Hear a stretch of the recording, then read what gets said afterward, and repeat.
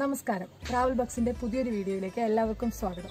നമ്മൾ കുറച്ച് ദിവസം മുമ്പ് ഒരു ബോൺസായി പോട്ട് ഉണ്ടാക്കിയായിരുന്നു. അപ്പോൾ നമ്മുടെ കയ്യിലുള്ള ബോൺസായി നമ്മൾ ആ പോട്ടിലേക്ക് മാറ്റി വെച്ചതാണിത് ഈ കാണുന്നത്. അപ്പോൾ ഇതെങ്ങനെയാണ് നമ്മൾ റീപോർട്ട് ചെയ്യുന്നത്, അല്ല അതേപോലെ ബോൺസായി എന്ന് പറഞ്ഞാൽ എന്താണ് എന്നൊക്കെയാണ് ഇന്നത്തെ വീഡിയോയിൽ നമ്മൾ കാണുന്നത്.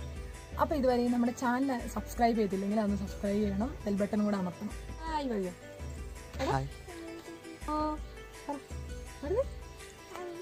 ഈ ബോൺസായി എന്ന് പറഞ്ഞാൽ നമ്മുടെ വലിയ സസ്യങ്ങൾ, അതായത് കാട്ടിലും പറമ്പിലും മേടിലൊക്കെ കാണുന്ന മരങ്ങളെ നമുക്ക് അതിൻ്റെ ഒരു മിനിയേച്ചർ രൂപങ്ങൾ ഉണ്ടാക്കി നമ്മുടെ ഗാർഡനിൽ സൂക്ഷിക്കുന്നതിനാണ് നമ്മൾ ബോൺസായി എന്ന് പറയുന്നത്.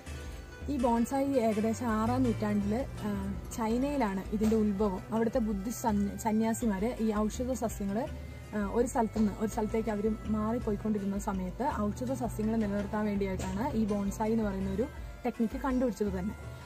ഞാനൊക്കെ വിചാരിച്ചുകൊണ്ടിരുന്നത് ബോൺസായി എന്ന് പറഞ്ഞാൽ ഒരു ജപ്പാൻ ഉത്ഭവമുള്ള ടെക്നിക്കാണെന്നാണ്. പക്ഷെ അത് അങ്ങനെയല്ല, ചൈനയിലാണ് ഉത്ഭവിച്ചത്. പക്ഷെ ഏറ്റവും കൂടുതൽ ഉള്ളത് ജാപ്പനീസുകാരുടെ അടുത്താണെന്ന് മാത്രം. 150 വർഷം പഴക്കമുള്ള ബോൺസായികൾ വരെ അവിടെ ഉണ്ട്. അവരവിടെ അതിനെ ഒരു ഫാമിലിയുടെ അസറ്റായിട്ട് ഒരു തലമുറയിൽ നിന്ന് ഒരു തലമുറയിലേക്ക് കൈമാറി വരുന്ന ഒരു അസറ്റായിട്ടാണ് ബോൺസായി ട്രീകളെ സൂക്ഷിക്കുന്നത്. നമ്മുടെ ഇന്ത്യയിൽ കുറേ വർഷങ്ങളായിട്ട് ഇതിപ്പോൾ നമ്മൾ എല്ലാവരും ചെയ്യുന്നുണ്ട്. പലരും ബോൺസായി, അതായത് വ്യാവസായിക അടിസ്ഥാനത്തിൽ ചെയ്യുന്നുണ്ട്. നമുക്ക് നമ്മുടെ ട്രീ എങ്ങനെ വേണോ, പ്ലാന്റ് എങ്ങനെ വേണോ അതേപോലെ രൂപകൽപ്പന ചെയ്തെടുക്കാൻ പറ്റുന്ന ഒന്നാണ് ഈ ബോൺസായി എന്ന് പറയുന്നത്. നമുക്കെല്ലാം നമുക്ക് കിട്ടുന്നതെല്ലാം വേണമെങ്കിൽ നമുക്ക് ബോൺസായി ചെയ്യാം. എന്നാലും അതായത് ഫൈക്കസ് വർഗത്തിൽപ്പെട്ട ഇനങ്ങൾ, അതേപോലെ ആല്, പുളി, നെല്ലി, അങ്ങനത്തെ സാധനങ്ങളൊക്കെയാണ് കൂടുതലായിട്ടും ബോൺസായി ചെയ്തു വരുന്നത്. അതേപോലെ ബോഗൻ വില്ല, അഡേനിയം, അങ്ങനത്തെ പൂക്കളും ഒക്കെ നമുക്ക് ഈ ബോൺസായി ചെയ്തെടുക്കാം. നമ്മൾ ഇന്ന് റീപോർട്ട് ചെയ്യുന്നത് ഇത് ഫൈക്കസ് വിഭാഗത്തിൽപ്പെട്ട കാരാൽ എന്നറിയപ്പെടുന്ന വൃക്ഷമാണ്. ഇതിനെ നമ്മൾ ഇവിടെ ലോക്കലായിട്ട് കോളിയെന്നും വിളിക്കും.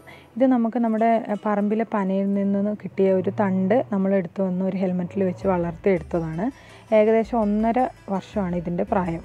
ബോൺസായി എന്ന ജാപ്പനീസ് പദത്തിൻ്റെ അർത്ഥം ഒരു ചെറിയ, അതായത് ബോൺ എന്ന് പറഞ്ഞാൽ ആഴം കുറഞ്ഞ ഒരു പാത്രം, സായി എന്ന് പറഞ്ഞാൽ സസ്യം, അതായത് ആഴം കുറഞ്ഞ പാത്രത്തിൽ വളർത്തിയെടുക്കുന്ന സസ്യം എന്നാണ് ബോൺസായി എന്ന പദത്തിനർത്ഥം. അപ്പോൾ നമുക്ക് ഇപ്പം നമ്മുടെ ഈ 1.5 വർഷം പ്രായമായ ബോൺസായി നമ്മളൊരു പോട്ടിലേക്ക് മാറ്റിയെടുക്കുകയാണ്. നമ്മൾ കുറച്ച് വലുപ്പമുള്ള ചെടി നടുന്നതുകൊണ്ട് അതിൻ്റെ വേര് ഉറച്ച് നിൽക്കാൻ വേണ്ടി ഡ്രെയിനേജ് ഹോളിൽ കൂടെ ഒരു കമ്പിയിട്ട് അത് ചുറ്റി വെക്കും. അതിനുശേഷം നമ്മുടെ ഈ ടെമ്പററി പോട്ടിൽ നിന്ന് വളരെ ശ്രദ്ധാപൂർവം വേരിനൊന്നും ഒരു കേടുപാടും സംഭവിക്കാത്ത രീതിയിൽ നമുക്കിതിനെ ഒന്ന് മണ്ണൊക്കെ റിമൂവ് ചെയ്തെടുക്കണം. നല്ല ശ്രദ്ധയോടുകൂടി ചെയ്യണം, വേരിനൊന്നും കേട് വരാൻ പാടില്ല.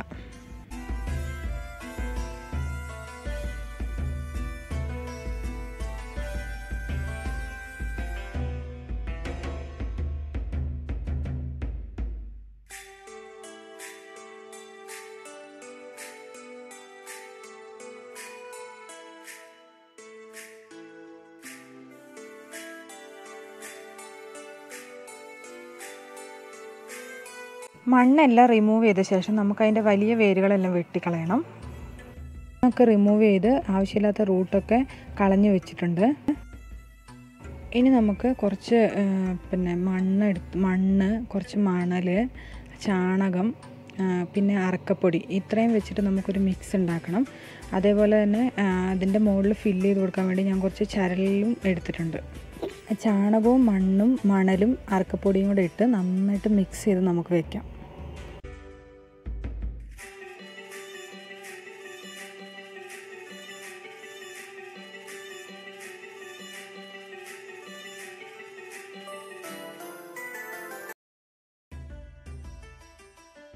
അതിനുശേഷം നമ്മുടെ പോട്ടിലേക്ക് ഒരു ലെയർ ചുടുകട്ട വലിയ കഷ്ണങ്ങളാക്കി പൊട്ടിച്ചത് ഇടാം. ഇഷ്ടികയാണെങ്കിലും മതി, ഞാൻ ചുടുകട്ട പൊട്ടിച്ചതാണ് എടുത്തിരിക്കുന്നത്. അതിനുശേഷം അടുത്ത ലെയറായിട്ട് നമുക്ക് ഈ ചരൽ ഇട്ട് കൊടുക്കാം. പിന്നെ നമുക്ക് നമ്മുടെ ചെടി എടുത്ത് അതിൻ്റെ വേരിൻ്റെ ഉള്ളിൽ കൂടെ നമ്മൾ നേരത്തെ ഫിക്സ് ചെയ്ത് വെച്ച കമ്പിൻ്റെ ഉള്ളിൽ കൂടെ അതിൻ്റെ പ്രധാന വേര് കയറ്റിയ ശേഷം നമുക്കത് പുറകിൽ നന്നായിട്ട് ഉറപ്പിച്ച് വയ്ക്കാം. ശരിക്കും ഇങ്ങനെ വെക്കുന്നത് എന്താണെന്ന് വെച്ച് കഴിഞ്ഞാൽ നമ്മൾ തട്ടോ മുട്ടോ ഒക്കെ ചെയ്യുമ്പോൾ ഇതിന് ഈ ചെടിക്കൊരു കോട്ടവും തട്ടാതിരിക്കാൻ വേണ്ടിയിട്ടാണ്, പെട്ടെന്നൊന്നും സംഭവിക്കാതിരിക്കാൻ വേണ്ടിയാണ് നമ്മളിങ്ങനെ ചെയ്യുന്നത്. ഇങ്ങനെ ചെയ്ത് വെച്ച് കഴിയുമ്പോൾ നമ്മുടെ സ്റ്റഡി ആയിട്ട് നമ്മുടെ പ്ലാന്റ് അവിടെ അങ്ങനെ നിന്നോളും. എന്നിട്ട് നമുക്ക് ഇതിനുള്ളിലേക്ക് ഇനി നമ്മൾ തയ്യാറാക്കി വെച്ചിരിക്കുന്ന മിക്സ് നന്നായിട്ട് ഫില്ല് ചെയ്ത് കൊടുക്കാം.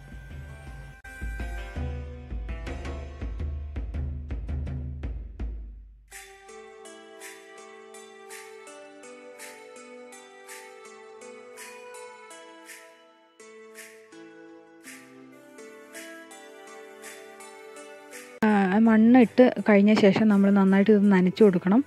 അതിൻ്റെ ഇലകളും അതിൻ്റെ തണ്ടും ഒക്കെ നമ്മൾ നനച്ചു കൊടുക്കണം. ഇതിപ്പോൾ ഞാൻ കുറച്ച് ഫില്ല് ചെയ്യാതെ ഇട്ടിട്ടുണ്ട്. കാരണം എന്താ വെച്ച് കഴിഞ്ഞാൽ ഇതിൻ്റെ മുകളിൽ പെബിൾസ് വെക്കണം. അതിപ്പോൾ നമ്മുടെ കയ്യിലില്ല. അത് എടുത്തിട്ട് കിട്ടിയിട്ട് വേണം അത് വെച്ച് കൊടുക്കാൻ വേണ്ടിയിട്ട്.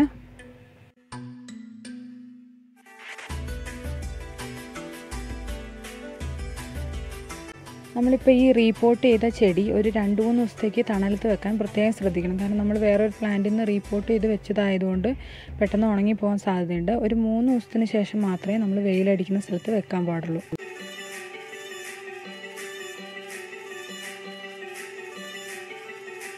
നമുക്ക് ഈ ബോൺസായി ഒരുപാട് മെത്തേഡുകളിലൂടെ ചെയ്തെടുക്കാം. ആദ്യത്തേതെന്ന് പറഞ്ഞാൽ നമ്മൾ ഒരു ചെടിയെ മുളപ്പിച്ച് അതിനെ ബോൺസായി ആക്കി എടുക്കുന്നതാണ്. അത് ഒരുപാട് വർഷങ്ങൾ നീണ്ട പ്രവർത്തനം വേണം അങ്ങനത്തെ ബോൺസായികൾക്ക്.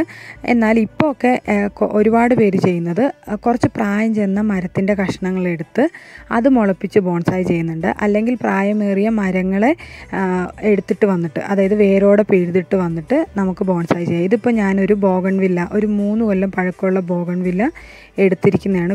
കട്ട് ചെയ്ത് ബോൺസായി ചെയ്യാൻ വേണ്ടി ടെമ്പററി പോട്ടിലേക്ക് മാറ്റിയിരിക്കുന്നതാണ്.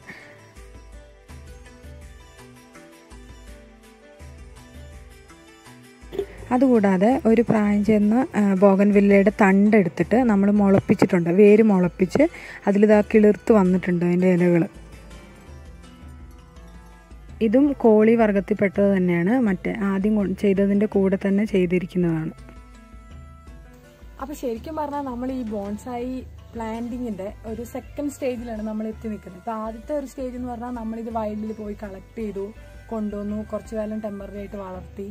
ഇനി രണ്ടാമത്തേന്ന് പറഞ്ഞാൽ നമ്മളതിനെ റീപോർട്ട് ചെയ്തു. ആക്ച്വലി ഇതിനെ റീപോർട്ട് ചെയ്ത് നമ്മളൊരു ബോൺസായി പോട്ടിലേക്ക് വെച്ചു. കുറച്ച് ഷേപ്പൊക്കെ വന്നിട്ടുണ്ട്. ഇനി നമ്മൾ നമ്മളുടെ മനസ്സിന് ഇഷ്ടപ്പെട്ട ഷേപ്പിലേക്ക് നമുക്ക് ഈ സസ്യങ്ങളെ വളർത്തിക്കൊണ്ട് വരാൻ പറ്റും. ഇപ്പം ആൽവർഗത്തിലൊക്കെ പെട്ടതാണെങ്കിൽ എങ്ങനെയൊക്കെ അതിൻ്റെ റൂട്ടുകൾ വന്ന് വീഴണം, അതേപോലെ ഇതിനിപ്പോൾ നമുക്ക് വേണമെങ്കിൽ ഇതിപ്പോൾ കുറച്ച് വലിപ്പമുള്ള ഇലകളാണ്, അപ്പോൾ അതിൻ്റെ വലിപ്പം കുറയ്ക്കാനുള്ള ടെക്നിക്കുകൾ, അതേപോലെ ഇത് നമ്മുടെ ചെടികളിൽ എവിടെ നിന്നൊക്കെ ഇലകൾ വരണം, എവിടെ നിന്നൊക്കെ ബ്രാഞ്ചസ് വരണം, അതായത് വേരുകൾ എവിടെ നിന്നൊക്കെ ആയിരിക്കണം, വേരുകൾ ഏതൊക്കെ ഷേപ്പിൽ ഉണ്ടാവണം എന്നൊക്കെ നമുക്ക് തീരുമാനിക്കാൻ പറ്റും. അതനുസരിച്ച് നമ്മൾ ഇതിനെ വളർത്തിക്കൊണ്ട് വരണം. അപ്പം നമ്മൾ ഈ ബോൺസായിയുടെ പ്രൂണിങ്, അതേപോലെ ബ്രാഞ്ചസ് ഏതൊക്കെ ഷേപ്പിലാവുന്നു, അതിൻ്റെ പ്രോസസ്സ്, അങ്ങനത്തെ കാര്യങ്ങളൊക്കെ ആയിട്ട് നമ്മൾ അടുത്തൊരു വീഡിയോ ചെയ്യുന്നതായിരിക്കും.